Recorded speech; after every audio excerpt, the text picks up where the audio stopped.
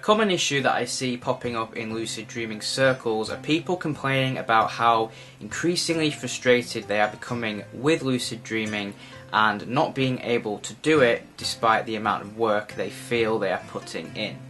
Now, I'm sure all aeronauts have been here at some point, whether it's at the beginning of your journey and finding the right methods and techniques is taking a long time, or perhaps during a dry spell when all of the techniques that seem to work well before just don't quite have the same effect.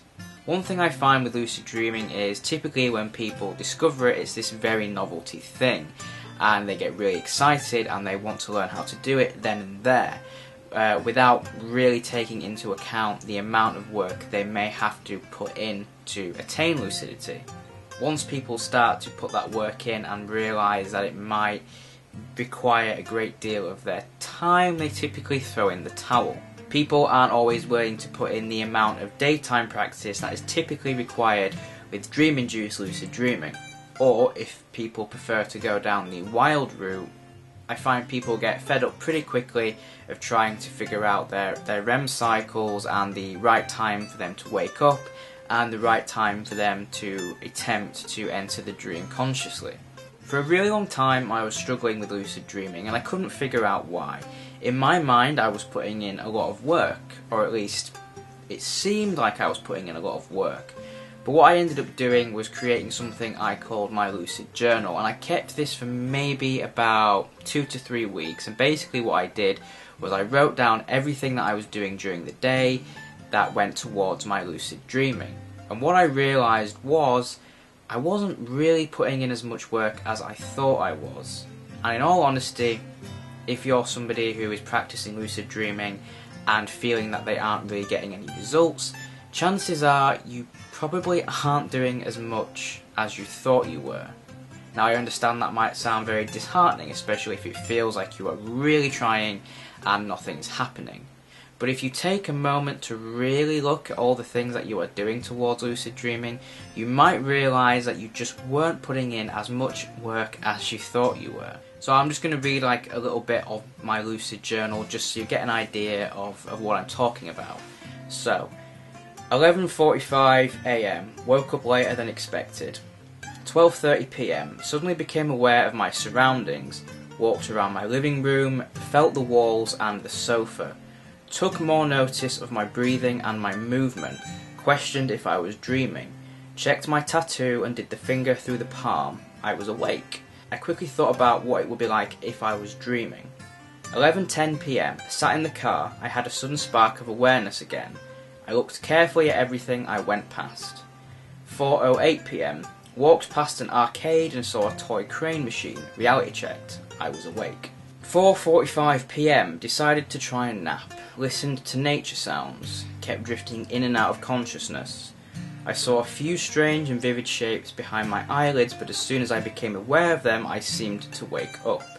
4:45 PM, never got any sleep, decided to give up for now. Went to the bathroom, reality checked. 8:58 PM. Spent some time on Dream Views reading various posts on attaining lucidity and dream control. 12:30 AM. Went to sleep, repeated mantra from previous night. Now for some reason I haven't written down what mantra that was. 5:18 AM.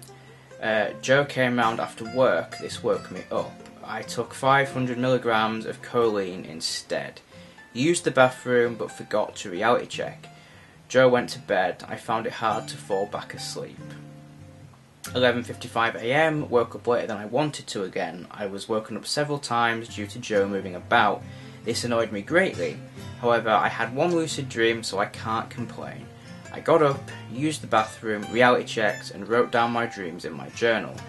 And that night I had 5 to 6 non-lucid dreams and 1 lucid dream.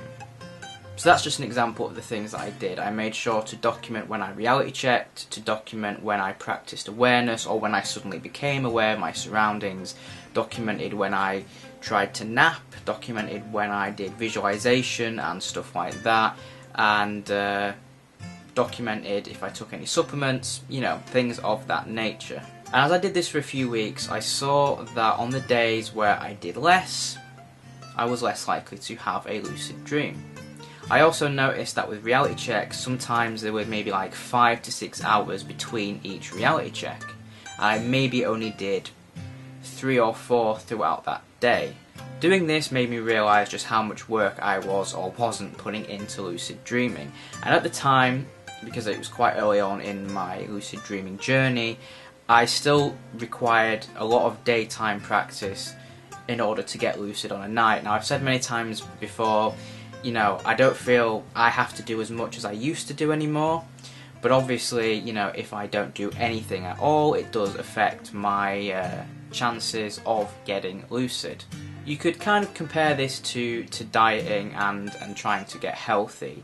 A lot of the time when you first start dieting or changing your diet or changing your exercise routine, it feels quite daunting at first, and a lot of the time it feels like you're putting in a lot of work, but you probably aren't. For example, you know, I've been trying for a while to lose weight now, and I've seen no results, and I keep thinking to myself, well, I'm not eating as much as I used to, I'm exercising more. But when I actually stop and look, it's not quite true. I may have changed a few of my eating habits, but I still order a lot of takeaway, I still kind of comfort eat. You know, I think I'm exercising, but when I document how much exercise I'm doing, I realise it's probably been like 2 weeks since I went on a long walk. It's been about a month since I actually lifted any weights. You know, in my mind I keep thinking, yeah, I'm doing really good, I'm putting loads of work in, but when I stop and actually look at those things, I'm really not doing hardly anything at all.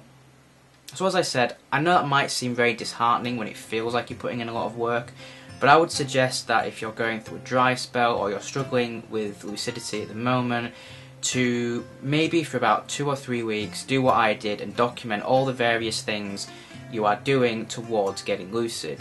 And that way you'll be able to pick up on any patterns, you'll be able to see what things are working and not working.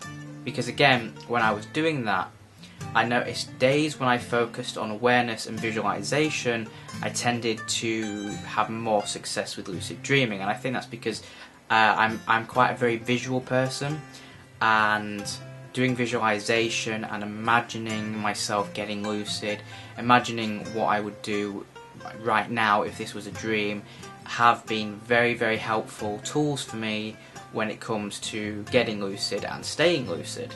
So I hope this video was helpful for you. Again, you know, I understand for a lot of people it might be quite annoying to hear that you aren't doing as much work as you thought you were, but you know, it really is a good idea to stop and just look at what you're doing.